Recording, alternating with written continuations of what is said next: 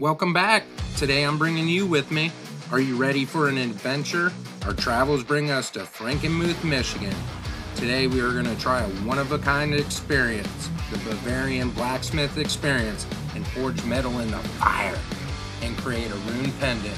But before we get started, smash that like button, drop a comment, and subscribe to the channel if you haven't already. It helps get this content out to more viewers. Follow me.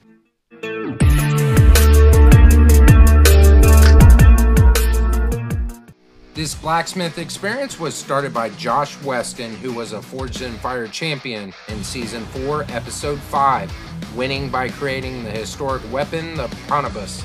He also appeared on Knife or Death on the History Channel. Let's start with a quote from Josh Weston himself about this place. "We are not a demo. We don't forge and tell people what we're doing. We put the hammer in their hands. You are the blacksmith in our shop. I highly recommend calling in advance and scheduling your experience to ensure you don't miss your opportunity. I got extremely lucky and got forced in if I did a small package, but you may not be as lucky. Your experience here starts with your choice of a rail spike dagger, rail spike knife, a horseshoe knife, a magic wand, a rune pendant, or a candy cane ornament. Next, then I got to choose what I wanted to put on my rune pendant. I chose Safe Travels. Then it came to sign your life away and sign a waiver. Then we head into this very room to make my pendant.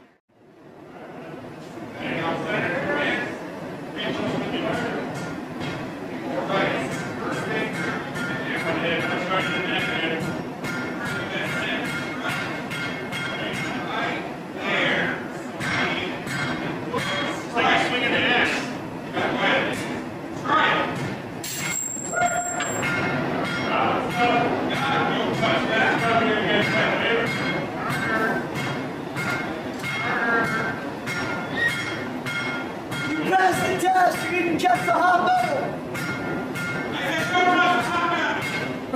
He passed the test.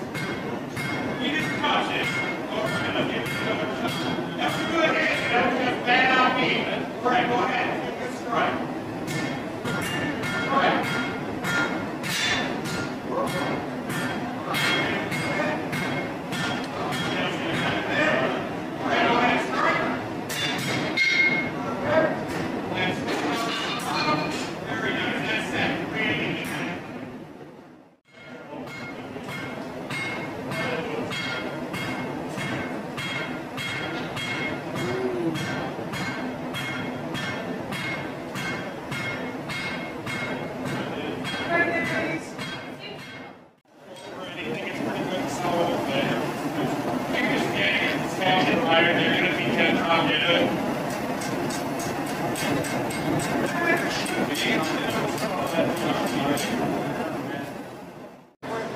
Well, I just got my pendant here.